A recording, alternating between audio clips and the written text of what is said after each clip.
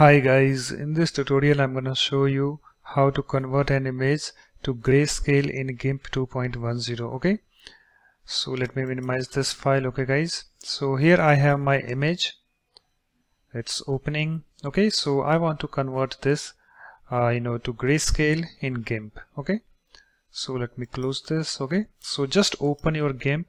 So this is my GIMP 2.10 opened. And after that guys, you have to open your image in this GIMP. Okay, so for this click on this file. Okay, and here we have this open. Click on this open, and after that go to the place where you have your image. Okay, so I have my image on my desktop, so I need to click on this to select it. Okay, and also guys, you can click on this show all files. Okay, and after that click on this your image. So here I have my image, this image.jpg. Okay, so let me click on this to select it. You can see it's now selected, and after that click on this open button. So it's opening, and here I have my image. So in order to convert this to grayscale, you need to click on this image. Okay, and after that click on this mode, and here we have three options: RGB, grayscale, and indexed. So you need to click on this grayscale.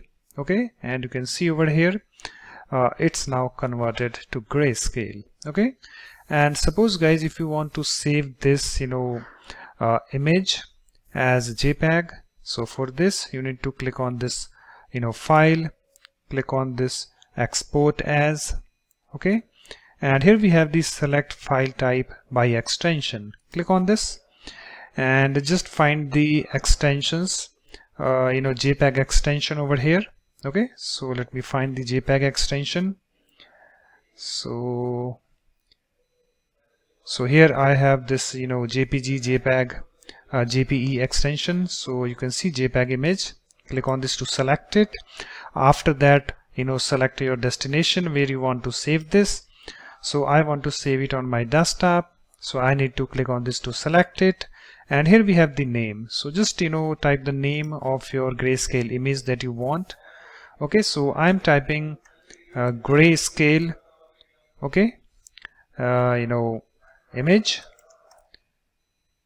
So let me type this grayscale image over here. Okay, and after that click on this export button. So it's exporting. So here we have some other options. I'm leaving this as default, and then click on this export button, and guys, it's now done.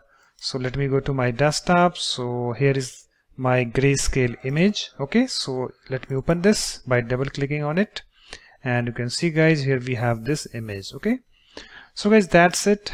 In this way you can easily convert an image to grayscale in GIMP 2.10.